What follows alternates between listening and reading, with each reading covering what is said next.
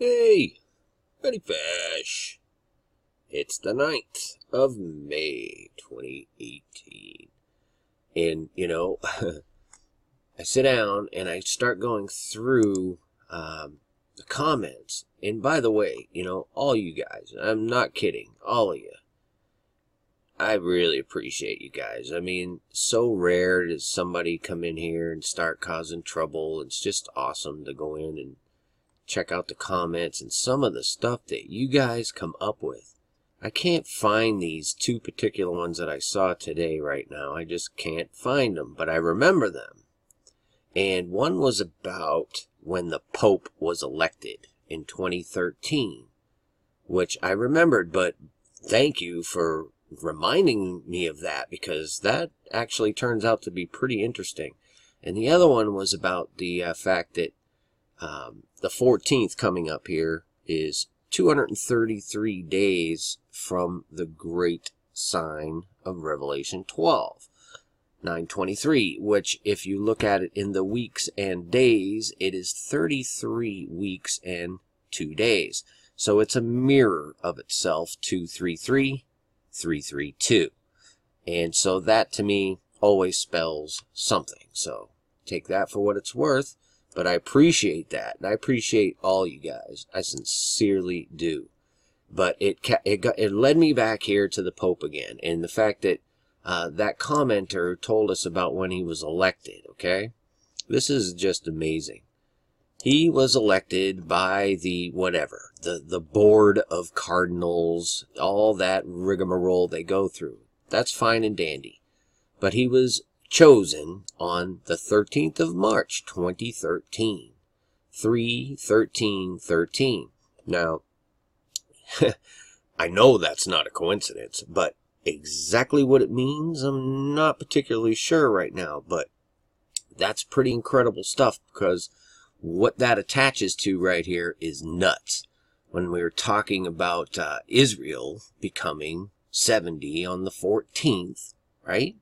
From 1948, from the time the Pope here was officially elected on the 13th of March, 2013. I'm sorry, I have to laugh because this is just nuts. 1,888 days. Now, what you make of that is a whole nother story. Because when I see 888, I immediately think of Jesus and the gospel. Because in the 6 count, I call it the John count, Jesus gospel's 888. Jesus alone is 444. Okay? Which in the Strongs is man. There's all kinds of things. Another commenter left the Strongs 444, the man. It's all connected, you guys. Every single bit of it is connected. Exactly how it connects, that's what we do. We look, we watch, we pray, we read the scriptures, and we try to just discern what time it is, mainly. And we know what time it is. It is the end of the game. Now, how long the bottom of the 9th inning goes, how much, if there any overtime, whatever, I don't know. But I'll tell you what, the things that were being shown, how this is all coming together and being revealed is pretty insane. So, 1,888 days from when the Pope was elected in the conclave, which, by the way, I have to tell you this, where the cardinals go to elect the Pope. This is that very place. This is how they do the Pope picking in the Sistine Chapel in front of the dragon. That's what they do, you guys, okay? So there is that.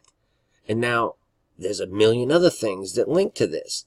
I mean, it's crazy. From the time that he was elected, in 2013, remember we were talking about the upper room, how he was up there in the upper room, causing all these problems.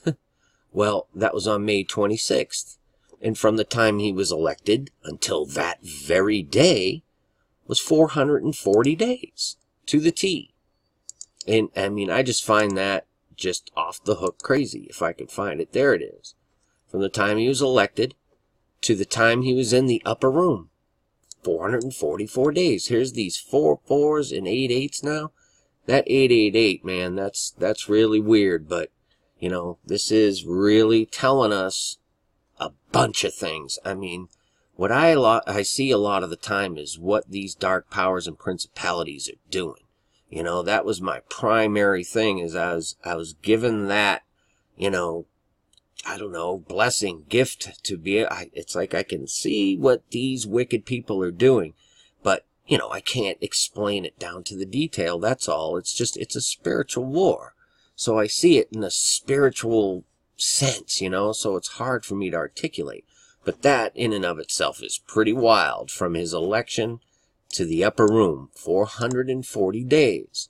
And it continues, you know, the 888 days. I showed you the 1444 days from his upper room visit to yesterday was 444. And when we get to the 14th, it'll be 1449. 3 years, 11 months, and 18 days. Exactly 207 weeks. You know, that's all significant. But I'm not going to dig into the numbers. It's just really strange. I don't really get these date connection, you know, inclinations a lot of the time, but these past couple days, it's amazing how this stuff really is kind of culminating, and a lot of it is right on Israel's anniversary. It just seems to be falling that way, you know what I'm saying? And then another super interesting one I have to show you is one from the last year, okay? This date right here, December 21st of last year. Now you need to understand this, and I've gone over this before, but I gotta do it again because it's just like little bits get added in, and our understanding just gets more clear.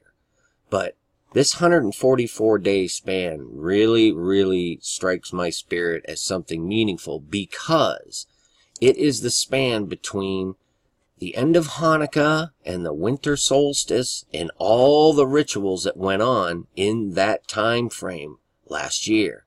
For instance, they burned incense at the temple, okay, in a manner that hasn't been done in 2,000 years.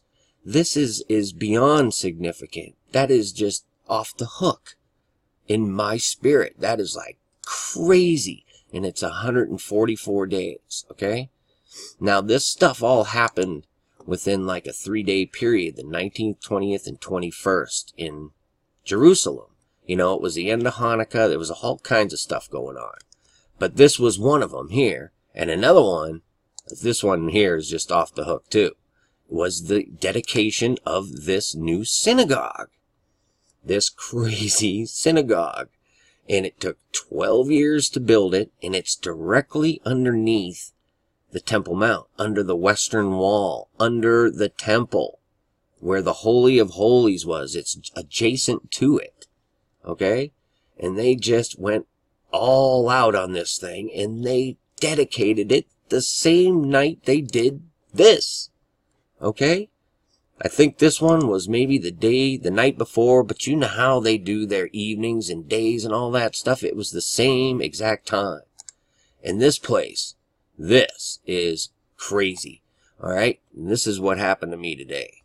I'm looking at this stuff. I'm seeing what I'm seeing. And I remember I went over this before, but Ezekiel 8, okay? Ezekiel 7 and 8, I mean, 7, he's talking about bringing, you know, judgment, and I'm going to do this. He's going to bring some bad stuff. Ezekiel 8, he takes them in a vision to the temple, okay? And he tells them, so I went in and saw, and behold, every form of creeping things and abominable beasts and all idols of the house of Israel portrayed upon the wall round about. And there stood before them 70 men of the ancients of the house of Israel. And in the midst of them stood Jezaniah, the son of Shaphan, with every man his censer in his hand, and a thick cloud of incense went up. Okay? 70 ancients. Okay? Then said he unto me, Son of man, hast thou seen what ancients of the house of Israel do in the dark? to every man in the chambers of his imagery? For they say, the Lord seeth us not. The Lord hath forsaken the earth. Okay? I mean, this is just crazy. The 70 ancients and the thick cloud of incense? Well, I mean, there are 70 chairs right here, you guys, in this inter sanctum before their ark, before their... I see it as an abomination. I don't know why. My spirit just looks at it and goes, that's wrong. Okay? But there's 70 seats here, you guys. You can count them yourself. I'll link this. And the cloud of incense. On the same night they're doing this stuff. Alright? 144 days ago. That's off the hook. Okay? And you had the winter solstice right at the same time. Like I said, all this stuff happened in like this 2-day time frame that was just off the hook. The spiritual things that were going on at that time. Unbelievable.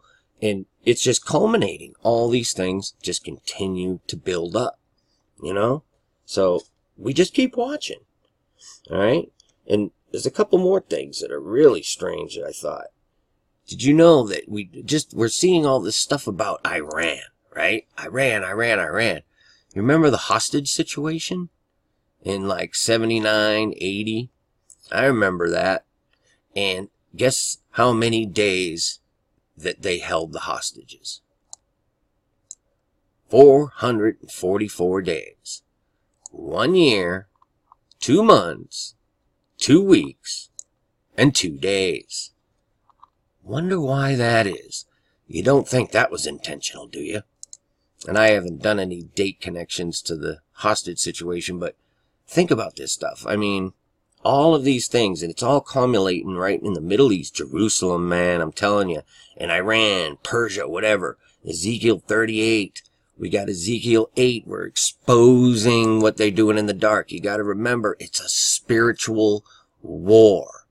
It doesn't mean that there's a literal bunch of, dark, robed guys gathering in here, although there may be. There probably is, I hate to say. But there you have it, man. This is a spiritual war manifesting into the natural world. And in order to, understand what we're seeing happening, you need to know Jesus. You need the Holy Spirit. Otherwise, it's just confusion, and God is not the author of confusion at all. But this is insane. 144 days. That one thing just really kind of racks my spirit pretty good. But all in all, I had to share all this stuff. And again, you commenters come up with some of the most awesome stuff. And I appreciate you. I truly, truly do. All of you. Peace and grace to you all, okay? Many fish. Finally, my brethren, be strong in the Lord, and in the power of his might. Put on the whole armour of God, that ye may be able to stand against the wiles of the devil. For we wrestle not against flesh and blood, but against principalities, against powers, against the rulers of the darkness of this world, against spiritual wickedness in high places. Wherefore take unto you the whole armour of God,